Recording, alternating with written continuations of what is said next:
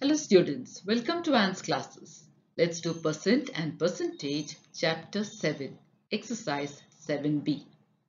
Question 1, multiple choice type. Choose the correct answer from the options given. First one, out of two students A and B, A does 10 questions and B does 30 questions. So 10 questions and B does 30 questions. This is B, this is A in the same time. Now we have to find the percentage of the number of questions done by B to the number of questions done by A. So what is given to us first? Let's write number of questions done by A. It's given to us, that is 10 questions. Number of questions done by B is also given, that's 30 questions. Now we have to find the percentage of the number of questions done by B to the number of questions done by A. So B comes first, so we have to write that number first and by the number of questions done by A, which is 10. And since we've been asked to find the percentage, we have to multiply this by 100%. So now we can do normal multiplication of fractions, cancel the zeros, multiply 3 into 100%, that makes it 300%. So this is our answer, 300%, and that is option B. So we have option B, 300%. Question 2. In an election, there are only two candidates A and B.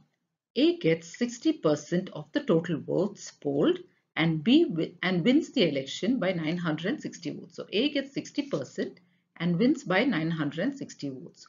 What is the total number of votes polled? So we need to know a few things. Let's first write what's given to us. Percentage of votes secured by A is 60%. This is given to us. Now, this is a percentage, isn't it? So the percentage of votes secured by B will be 100% minus 60%. 100% minus 60%, which is 40%. That means A got 60% and B got 40% of the votes. Now, what is the difference in their votes? The difference in their votes is 960, isn't it? It's given that A won by 960, so that is the difference. Then what is the percentage of the difference in their votes? That is 60% is what A got and 40% is what B got. The difference means you subtract both and then we get 20%. So here we have difference in their votes is 960. The percentage difference is 20%. So 20% of the total votes is 960. Now let's consider the total number of votes to be X. So now we can say 20% of X is 960.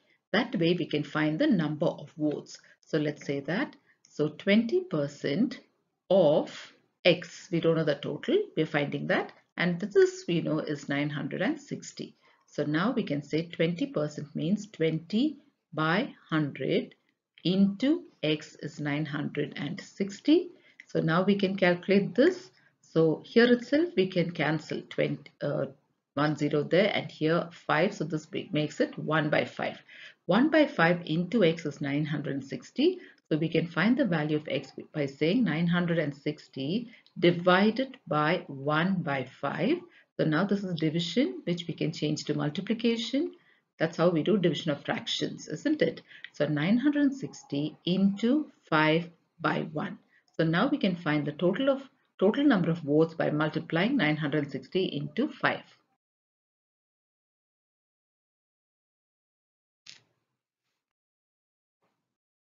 Is 4,800. So and this is option, given the textbook, option D. So we've got our answer. Option D is 4,800 and this is our answer. If A is 20% less than B, then B is, we have to find B.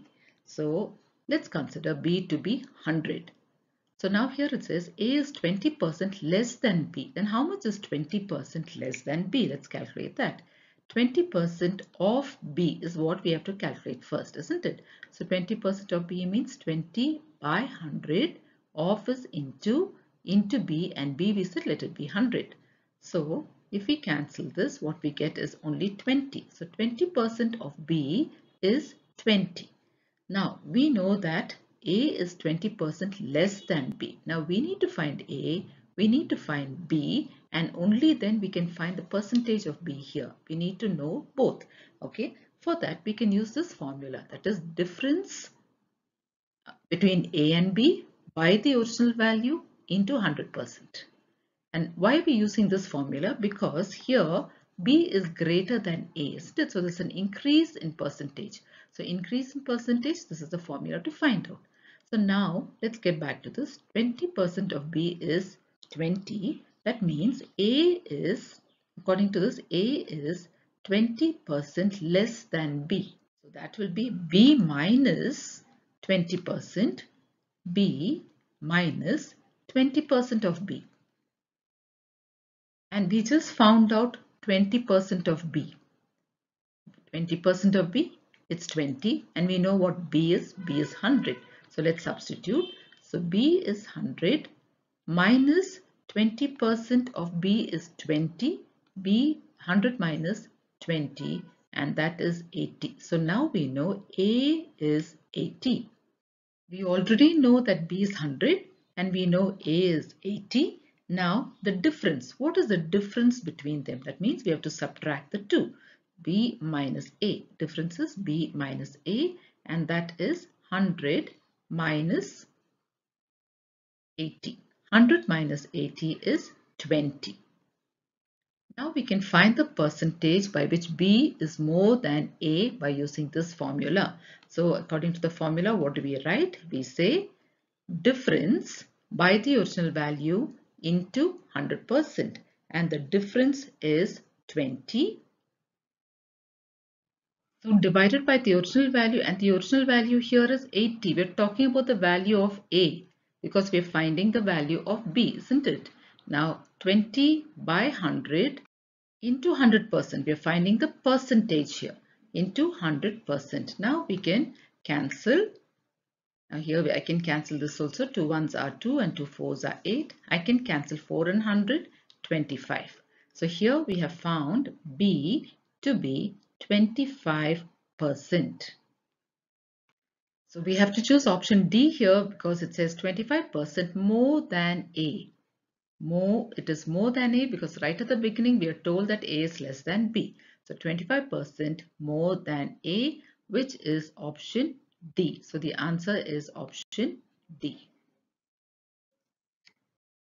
Question 4. A student has to obtain 35% of the total marks to pass.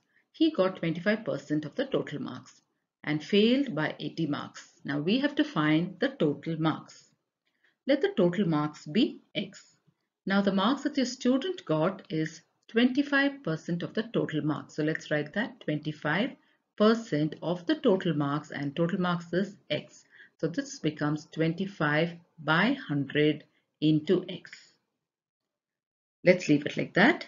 Now what is the pass percentage? It's given to us. Pass percentage is 35%.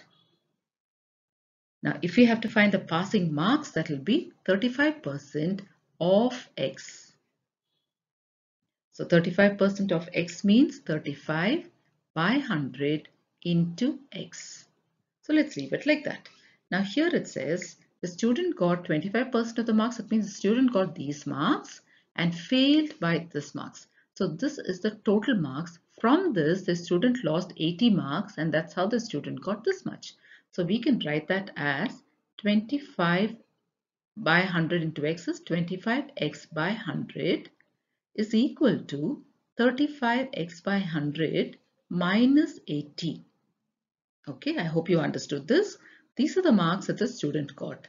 Now this is the total marks, and the student got 80 marks less than the total marks. That's why the student failed and got only this much. Now we're going to solve for X. We're going to put all the X's to one side and the other number to the other side. So here what we'll do is we'll write this as, it becomes an equation. We can write 35X by 100 as it is. Now we can move this term to the other side. It becomes subtraction. So minus 25X by 100. So in that case, since we have moved this to the side, we have to move this also to the other side. So it becomes plus 80. Now let's solve for this. So I'll write it here. 35x minus 25x. This is 25x. 35 minus 25 is 10. 10x by 100 is equal to 80. Now we can cancel here. I can cancel this 0 and this 0. It becomes 1 by 10, or it becomes x, 1x by 10. X by 10 is equal to 80. That means x is equal to 80 into 10, which is 800. So x is 800, and that is our answer. Option B is 800. So this is our answer. Question 5. A mixture of milk and water contains 4 parts of milk and 1 part of water. The percentage of milk in the mixture is what we need to find out. So the percentage of milk is given to us, 4 parts of milk, and we're also given the part of water in the mixture. There's 1 part of water. Now we have to find the percentage of milk. So first thing we have to do is find the sum. Find the sum of 4 and 1. So sum will be 4 plus 1, which is 5. And the part of milk. So we're finding the percentage of milk.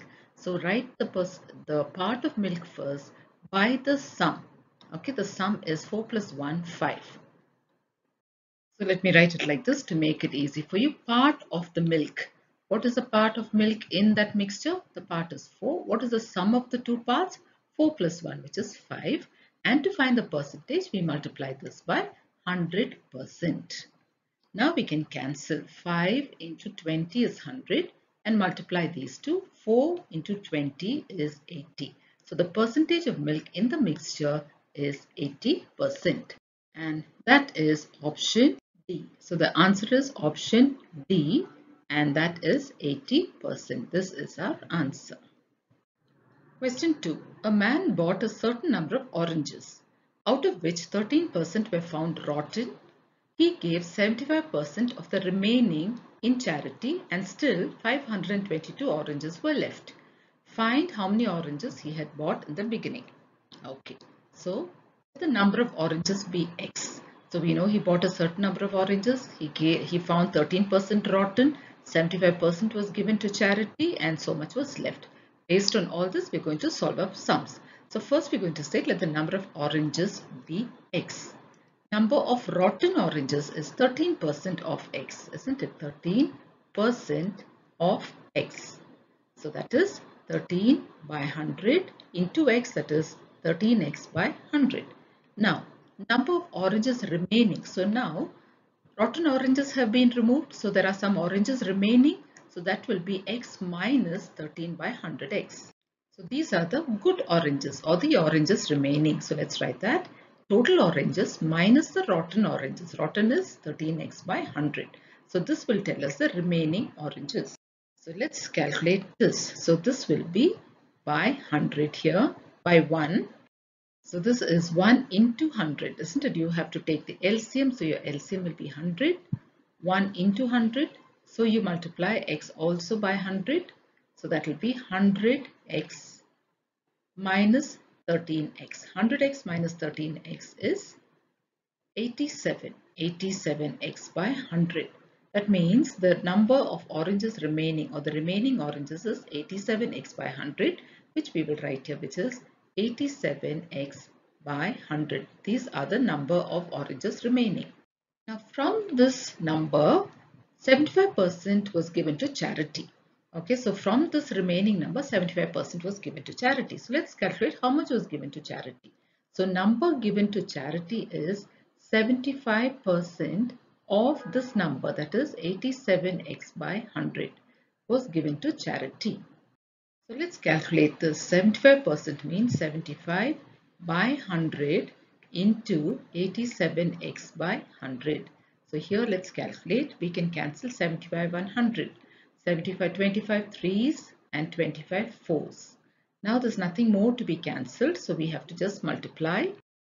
So that becomes 261x by 4 into 100 is 400. So given to charity is so much. So rotten oranges are so many, remaining so many, and from that remaining so much was given to charity. So now we have to see how many oranges are left. Okay, so this is the remaining oranges we had. From that we gave so much to charity. Now, if we subtract these two, we will know how many oranges are left now. So let's subtract that. So number of oranges left will be 87 by 87x by 100 minus 261x by 400. We have to minus these two. Now we'll know how many oranges are left. And here we are already told that so many oranges are left. That means this whole term or this whole equation is equal to 522. When we subtract this, we should get 522. So this is equal to 522. Now we have to solve this. 87x by 100 minus 261x by 400. Let's simplify that and see. So let's work it out here. 87x minus 261x. Now this is 100 and this is 400. Now we have to find the LCM. The LCM is 400 here. That means here we are multiplying this by 4. So multiply 87 also by 4. So that is 348x minus 261x. So that is equal to, I'll continue here, that is equal to 87x by 400. 87x by 400. Now what have we done here? We have solved this part and we got 87x by 400 and that is equal to 522. So let's write that. That is equal to 522. That means to find the value of 87x, we can say 522 into 400. Now we can find the value of x. X is equal to 522 into 400 divided by 87. Now we have to cancel whatever we can here. We have to carefully do this. We can cancel 87 and 522. 87 ones and 87 sixes are 522. Now we multiply the numerators here. So here 6 into 400, 6 fours are 24 and you add the two zeros. So we have found the value of x. X is equal to 2400. And what did we say x is? The number of oranges bought. So the number of oranges bought, let's write it here on top. The number of oranges bought is 2400 and this is our final answer.